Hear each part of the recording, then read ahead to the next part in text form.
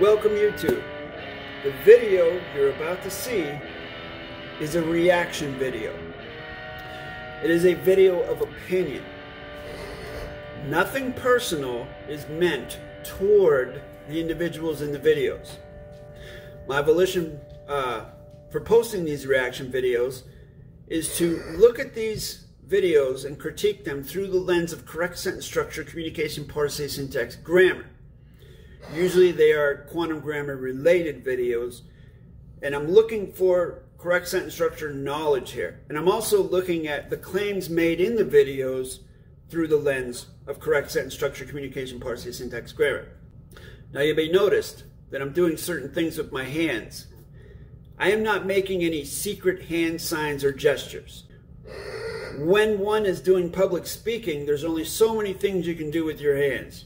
You can fold them, maybe put them on your hips, dangling lifelessly at your sides, put them in your pockets, hold them like this, whatever it is.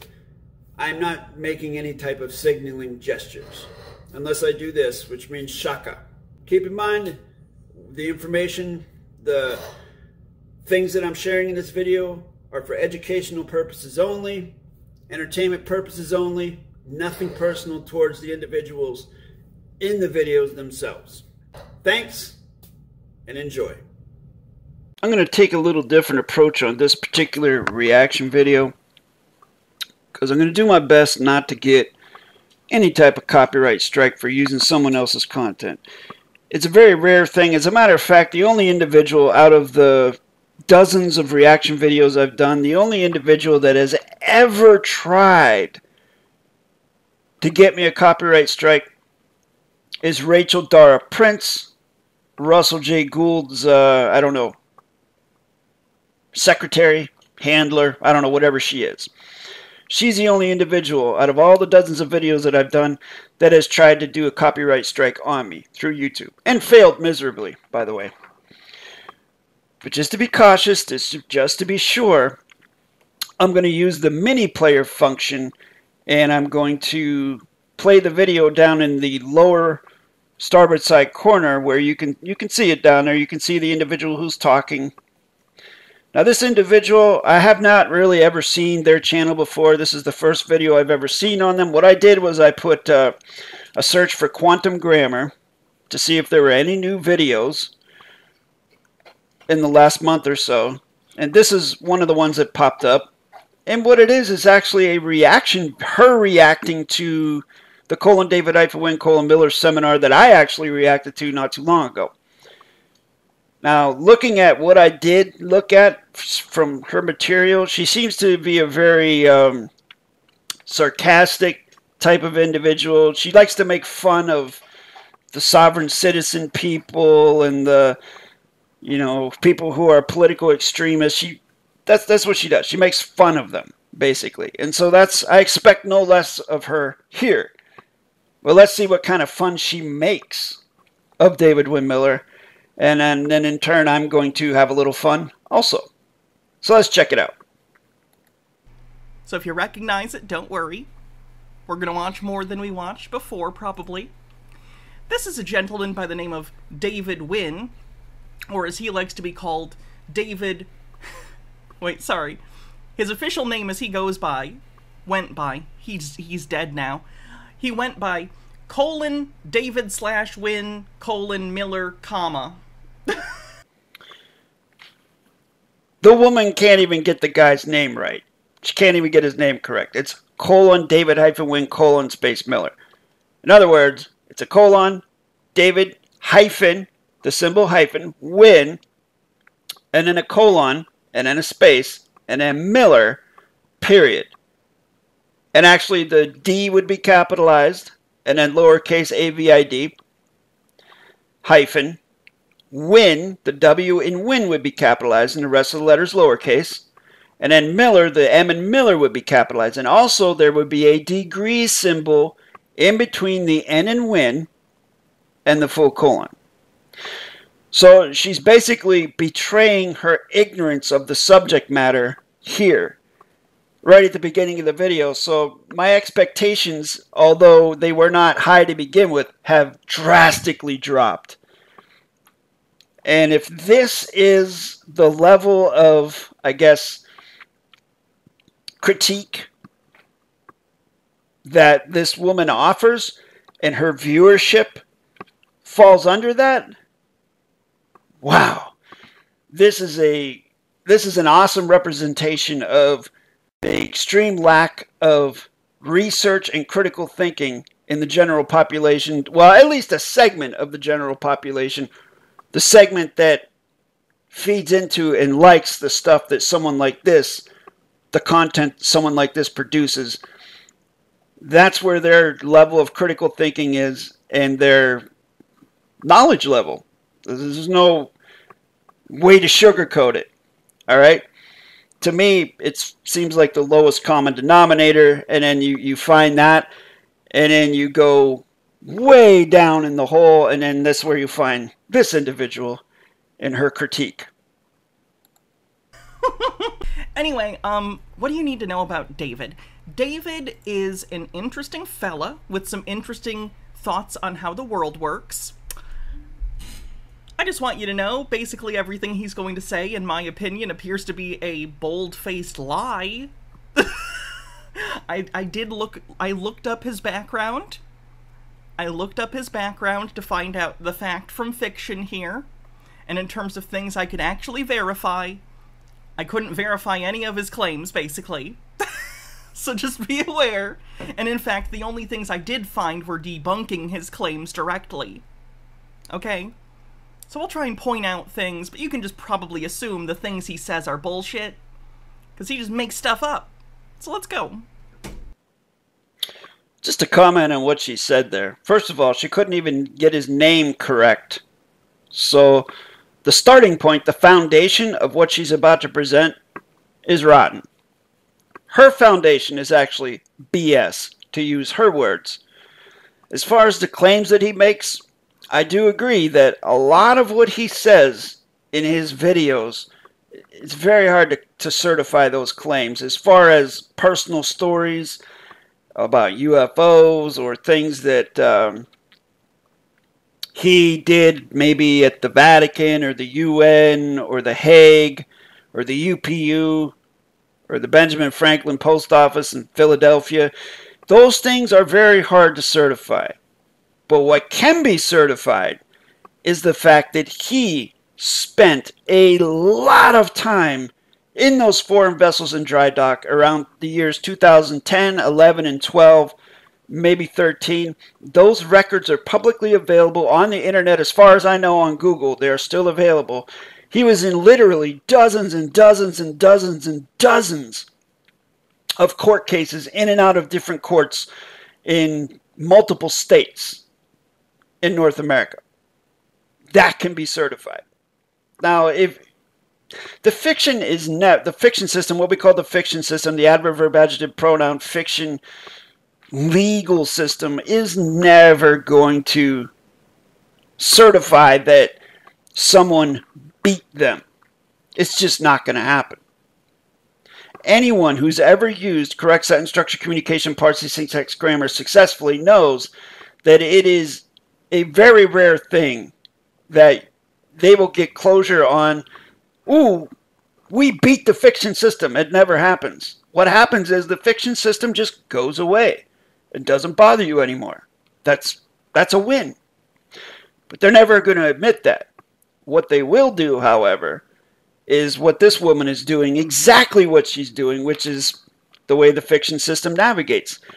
Condescension, making fun, trying to belittle, denigrate, basically criticizing something they know nothing about. And by the way she mentioned David's name at the beginning, the punctuation and stuff, tells me right away she doesn't know anything about correct sentence structure at all. And I have a feeling that she's going to certify that. The more I listen to it, she's going to certify that her correct sentence structure knowledge level and knowledge of grammar in general is probably less than 0.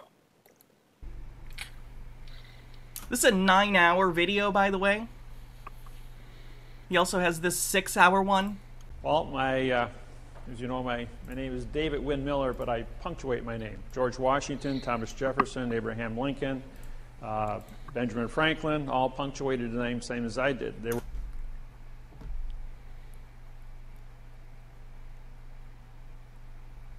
Do you mean hyphenated? all 34-degree Master Masons. Hyphenated is hyphen punctuation. Yes, it is punctuation.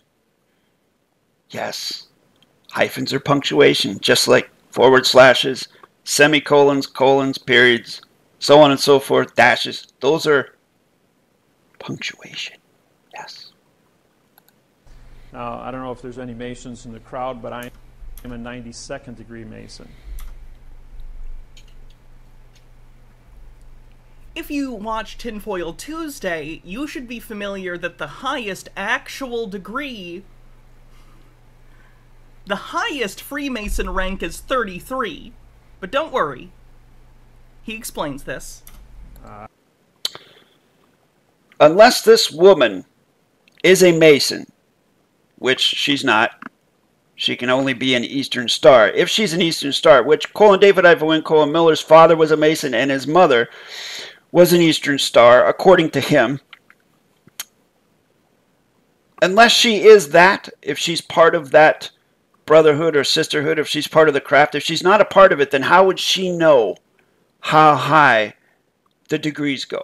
She couldn't possibly know, because it is a secret society, sworn to secrecy. The first degree doesn't know what the second degree is doing. The second degree doesn't know what the third degree is doing. The third degree doesn't know what the fourth degree is doing. So on down the line. It's very compartmentalized. That's pretty obvious public knowledge. So for her to act like she's an authority on that she knows for sure that there isn't a 92nd degree Mason, that's assumption, presumption, folks. I've actually been on live streams with Masons on TikTok, and I've mentioned that David-WYNN Miller is a 92nd degree Mason. And these Freemasons, and one of them's name was Brother Fluff, F-L-U-F-F, if you look him up on TikTok. He's on there. He does live streams all the time. Nice guy. He never says that there's no such thing. He's never, shot me down and said, there's no such thing as a 92nd degree Mason. He might make a joke about it, but he doesn't say no. So that tells me. I mean, David Wynn Miller made the claim that he's a 92nd degree Mason. Who am I to doubt that? I have no way of certifying it. And I don't really care one way or the other. But I do know that he puts that degree symbol in his name. And no one, not one Mason, has ever come forth in the public or anywhere saying that David-WYNN Miller was lying and that he's not a 92nd degree Mason. No brother of the craft has ever come forward and publicly said that. You just get people like this who, again, I don't know if she's an Eastern Star or not. How would she know that? But if she was an Eastern Star, she would credential herself as such, if she stands behind her words, to be able to certify what she's saying. But as it stands now, as she said about David Wynn Miller at the beginning, what she's saying is BS. I know you've been taught that Masonry goes to 33 and 34 degrees for Grand Masters. The reason I'm a 92nd degree Mason is because in 1988 I broke the math interface in all 5,000 languages, proving that language is a linear equation in algebra. Oh, okay then. Okay, so no, that's not true. Freemasons only go to 33. There isn't an ultra secret, 60 more levels. That's not how this works. And this is where we're getting to the heart of what his primary... How does she know that, folks? Where's the proof that she knows how many degrees are in Masonry unless, A, she is a Mason or an Eastern Star, or B, she has some other kind of proof. She has a book that says this, or something that comes from Freemasonry. You can't make this stuff up. Well, stop and correct. Yes, you can, because she's making it up as she goes here, obviously. Claim here is, this is what people are paying, or at least showing up to this seminar for. okay? By the way, this is from 2012, so a little over a decade ago. That hurts to say. He does a lot of speaking events. This is what he did. He, like, went around the country and did this as a job, I think. David made no secret that he was a day trader. Okay, that's what he did for money to put food on the table. I feel like the fees that he charged for the seminars were basically to pay for his food, his lodging, and things like that. It was never outrageous fees or anything like that. But he was a day trader to put food on the table. He made no secret of that. And no one twisted anyone's arm to come to his seminars. No one. She makes it sound like he's ripping people off. By the way she said that, she's implying that. That's not true at all. Contract is by consent. If you decide to pay a fee to go watch David-WYNN Miller speak, that's on you, bro. That's up to you. Your choice. You're a big boy or a big girl. You can make your own decision. If you think he's a ripoff, then don't go. Don't pay your fee. Right? It's simple. Actually. This hasn't been done in 8,500 years of written language. When I did so, I was able to unlock the 2/3 of all the words missing from all languages in the world, and I can write any sentence in any language, frontwards and backwards, with the same meaning. Okay, so there's no such thing as hidden words. Words are made up. Words are just sounds we make with our mouths, or if it's a nonverbal language, like any of the He didn't say that. He said missing words. He didn't say hidden words. He said missing. Again, she's jumping into assumption, presumption. He said missing words. And anybody out there, any of my viewers that know this, have a rudimentary closure on correct sentence structure, communication, parse, syntax, grammar, that have studied the almost 900 videos at this point in time on this YouTube channel, you will know that when David says he unlocked 2/3 of the missing words, he's talking about the positionals and the lodials. The for, of, with, and bys. The thus. For those, of those, with those, by those. That's what he's talking about. So if you're articulating one fact, say the Jason, for the Jason, period. There's 2 words in front of it. For, the, and then the fact Jason. There's 3 words. For the Jason. For is one word, does a second word, Jason is the third word. 2/3 of those words are for the. So instead of just writing Jason, you put for the Jason. You have positioned the fact with a prepositional phrase, which you would call that in the fiction. For all you fiction aficionados out there like her, just to explain it on basic layman's terms, that's what it is. The positional is represented by the number 5, the lodial 6, and the fact is 7. There's no modification. So that's what he means by 2/3 of the missing words. He's talking about the positionals and the lodials. various sign languages. It's things that you communicate with your hands. It's a social construct. There's no objective like English language out in the universe. Like you couldn't like take the universe and grind it down and like separate out language from it. There's no physical thing that is language. It's an idea. It's a collective thing we all agree on. There aren't hidden words. He didn't say hidden. Missing. Missing. We make new words often to describe new things. Actions, events, inventions, like understandings of things. But they're not hidden. It's not like they're elements. She keeps saying that. He didn't say hidden. He said missing. She may have a hearing problem. I'm not sure. I'm just taking a guess. All right, I'm being a little cheeky here. I'm kind of running into the territory that the energy she's producing is sort of informing the energy that I'm using right now, and I'm recognizing it, I'm cognizing it right now, and I'm going to try and put a stop to it, folks, because I don't want to get into the same thing the same sort of demeanor that she's exuding right now. The thing is this. We, as humans, will listen to things, and we will not really listen closely to what the individual is saying, the precise words that they're saying. We will hear what we think they're saying, and it will start a narrative in our brain.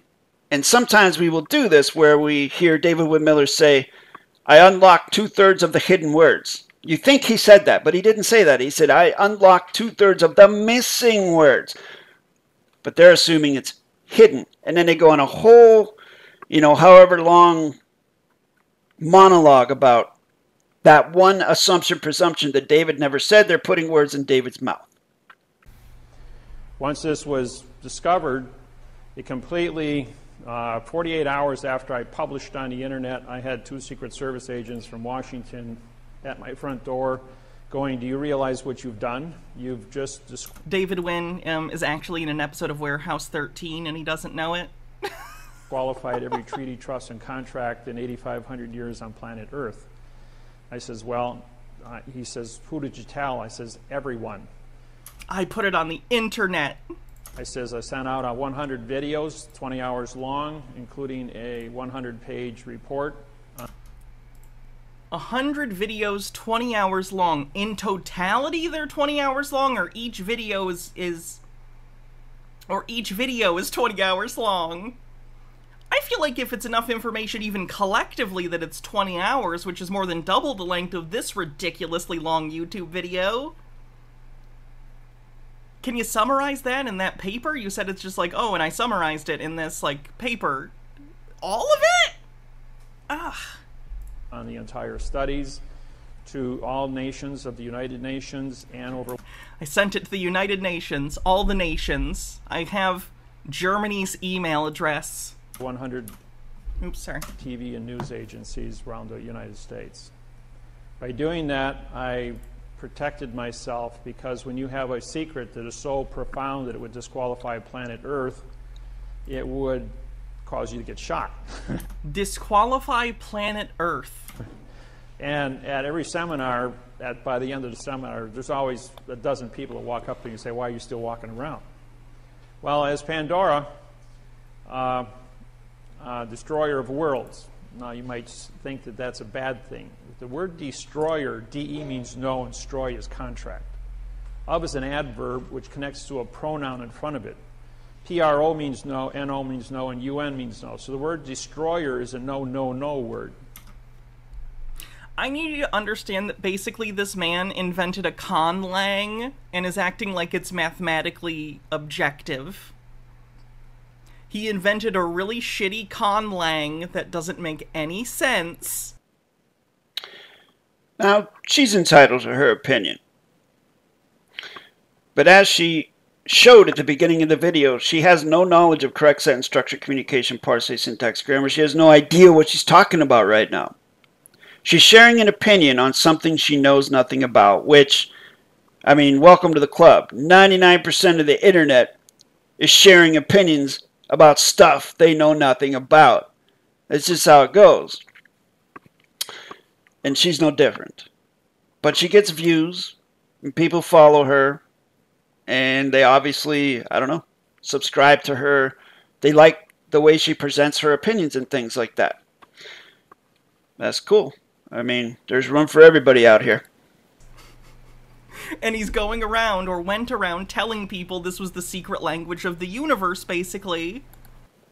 I've never heard him say that quantum grammar was the secret language of the universe. Have you?